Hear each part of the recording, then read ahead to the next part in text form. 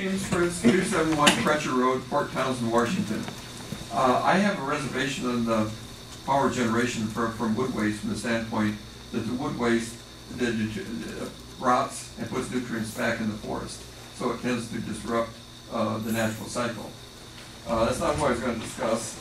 I was going to discuss this strange article that I saw on John Austin's website.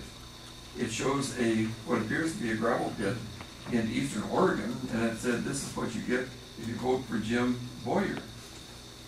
And then it shows a organic farm and said this is what you get if you vote for John Austin. There's no indication whatsoever that Jim Boyer is for gravel pits or rock quarries. As a director on the Port Ludlow Village Council, he voted against the Iron Mountain rock quarry, and he's against the Fred Hill Port Pier project. So he has no history as far as rock quarries. He has been a champion of agriculture, farming, rural people in the county.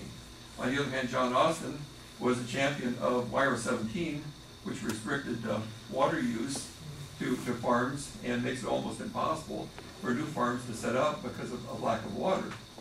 So I gather John Austin's had a spiritual revelation and has decided that he's going to change, and I certainly would like to welcome him into some of the organizations I belong to, like the Olympic Stewardship Foundation, Grange, Farm Bureau.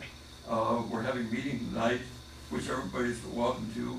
The North Olympic Fruit Growers Club, we're going to be discussing a nasty little fruit fly, which might seriously damage grapes, kiwis, apples, and so forth.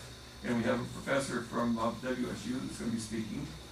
And let's see, Olympic Stewardship Foundation. I belong to so many of these animal organizations, I can't remember all the names of them.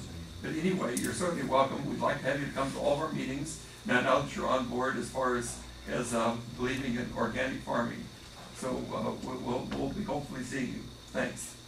Thank you, Jim.